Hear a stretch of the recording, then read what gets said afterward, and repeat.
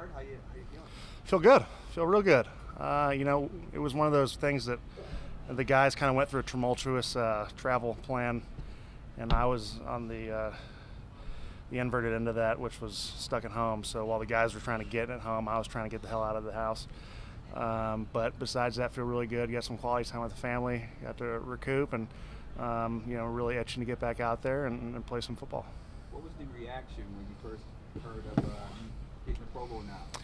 Well, I thought they had misspelled Matt Milano's name on the piece of paper.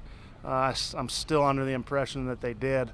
It was one of those things that it was a great honor, privilege. It's something I don't take lightly. I appreciate my peers and anyone else who voted me on. Do I think this year was the year that I should have gotten it? Probably not, but it was regardless very cool. It's one of those things that I have guys around me that make me look a lot better than I am. I have a quarterback that makes me look a lot better than I am, and it's one of those things that's kind of hard to comprehend, but we're very happy and the family's elated. Mitch, just from an emotional standpoint, what was it like going back to the protocol, given your history, and then being able to clear it? Yeah, I mean, it was, right when it happened, you knew that I was concussed, and the nice thing was I understood the process, the program, understood that all the people I had talked to, the experiences I had gone through the past. At first it was a little emotional, but you kind of get out of that, and then you get into the protocol, and you get into the everyday deal. You start feeling better. You understand that it's just one of those things. It's part of my story and my football story. Feeling healthy. They're not going to put me out there unless I am. Did everything I had to do. Now we're back out there, and I had a lot of fun out there today, and really enjoyed the day. Mitch, you were wearing the Guardian cap out of practice on the helmet. Why is that? I mean, it was something I'd been doing. It's something that I continue to do through training camp, and as the year had progressed, we had gotten less and less contact. And when we wore pads, I always wear it. And now you're fresh off protocol, you got to wear it. So I just wanted my head to look as big as possible out there. Mitch, you mentioned the emotion of it. How hard is it to just dismiss that side of it, understanding your history, and then again pushing through that? Yeah, it's part of the process. Your emotions are heightened when something like this happens. It's also frustrating that it's part of your story, but that's part of life. Everyone's got something they got to deal with, and I'd had 2 good years of mitigating everything I could, and this is one of those things that was just unavoidable. We handled it the right way. They were very precautious with me. I was very honest with them. Had some conversations with people that I cared about, and we just marched on. Felt very comfortable, felt very fortunate to be where I'm at, and felt very happy to be back out there and get to continue to compete with the guys. You mentioned the 2 years of mitigating it, right? Not having it pop up. In some ways, did kind of go in the back of your head as something that maybe you had left behind a little bit, or is that something that's always you're thinking about? I wouldn't say you're always thinking about it, because when you go out there, you want to fly around with not reckless abandonment, but when you're out there, there's only one way to play football, and if it's in the back of your mind, then you're putting yourself in a disadvantage. When I signed my extension, my wife and I, we had some frank conversations. We understood that this was something that could pop up again. It did, and we kind of dealt with it. And she was such a trooper. The whole family was cool about it, and I feel very good and happy to be back out here. How does Coach McDermott during this process help you cope with such an injury? I think for him, he was just dealing with. We got a game plan coming up against a good Chicago team, and for me, I was mostly working with Nate and my coach. But the conversations we would have with Coach McDermott were always, it was never anything besides just getting healthy, and we'll see you back out there when you're ready, and that's how it kind of worked out. What's it like to be somebody who's at the peak of their profession and have to sit at home and watch everybody else grinding with all you? Sure. Yeah, it's a good question. Injuries in this profession are, it's a 100% injury rate. Some of those are going to put you in the back seat. It's tough when there's a hats and T-shirts day, especially to see that the guys celebrating stuff. But that was their moment. My moment was recovering, and the guys were reached out. It was great, and they had a lot of fun, and I come back out here. I knew there was just time to just take it one day at a time, and that's what we did, and it was cool.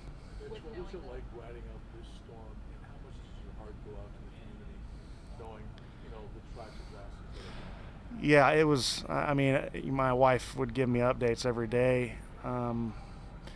It's one of those things that life is. It's not to get philosophical on you guys, but any loss of life tragically, it's terrible. Whether it be the race-related ones earlier this year in Buffalo. I feel like this community's gone through so much. Whether it be that, Mother Nature's really taken a toll on us. But this is a city of brotherly love. It's resilient. I was at Tops and someone let me use their discount card. I don't have a Tops card. It was just like little things like that. No idea who I was. And all this. So little acts like that. People really helping people. But like you said, it's just people getting stuck in cars, losing power and stuff. And it's easy for you when you're in your house and your power isn't out and you have a generator or something to not really wrap your head around it. But there's some people that were really this is devastating. So like you said, the heart goes out to them, and this community is very resilient. That being said, that doesn't make it much easier when you have something like that happen. How important or nice is it to have guys like Ryan and Greg and Mike, all these interior guys, that you are missing a player, Ryan or you, whoever, that everything can kind of still flow like it should? Yeah, totally. I think you can't understate how nice it is to have guys, veteran dudes or guys who've just been there, done that, go in, understand the game plan, put themselves in a position to kind of seamlessly transition in there. I think guys like you said, GVR, Bates moving to center, Ike coming back in there, that was really cool to see. I think you have to commend a guy like Ike going through that adversity that he did, going out there, not blinking, and going out there and throwing his hands around, having a party, and it was fun to see. Did you have an idea at all earlier this week that you had the potential to clear the protocol, or was that show up today? No, I mean we knew the trajectory was looking good. We had gone through it, and I had seen the secondary. There's so many people you have to go see, but that was a few days ago that we cleared that, and the next final thing was kind of going through practice, understand how that goes, and so the trajectory's been the right way, but we also understand that how fickle this can be, or how it's such a fluid situation at times. So we didn't put any specific date on it. That wasn't fair for upstairs or myself to do that. But it just kind of the ebbs and flows of this thing, and just the way it moved, it worked out well. Now that you cleared, are you planning to play this weekend? Yeah, absolutely. The DJ Reader, you played him in the Houston playoff game. 2019, yeah. Just kind of what stands out when you see him?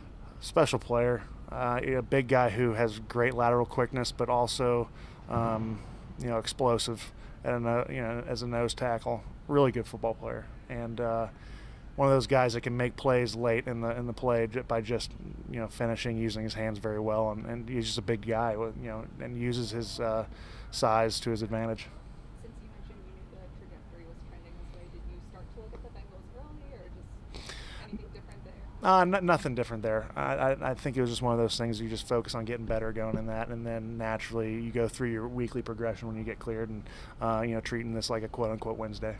The interest outside of, the fan interest in this game on Monday is pretty huge, given the implications. You've been in these type of situations before with Josh versus, Mahomes, or Josh versus this guy. What's it like what's your perspective on the attention that's being placed on the game while you have a front row seat to have been in these situations a number of times? Well, I would be lying to you if we didn't see what possible implications this game can play. Does that change anything for us, how we do things around here? No, but it kind of heightens your senses.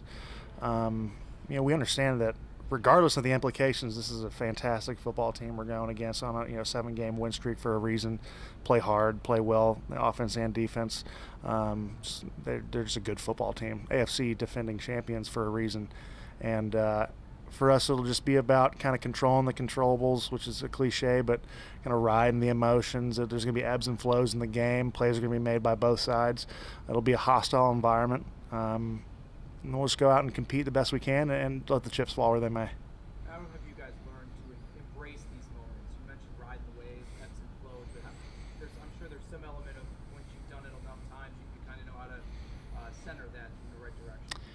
Yeah, you definitely have some recall on things you can pull from your past. It still is at times you have to remind yourself and ground yourself, and there'll be times in the days leading up or even the day of where you ground yourself and understand it is football. But you can't make many mistakes against this team, especially technique-wise, because they play with great effort and great technique. Thank you.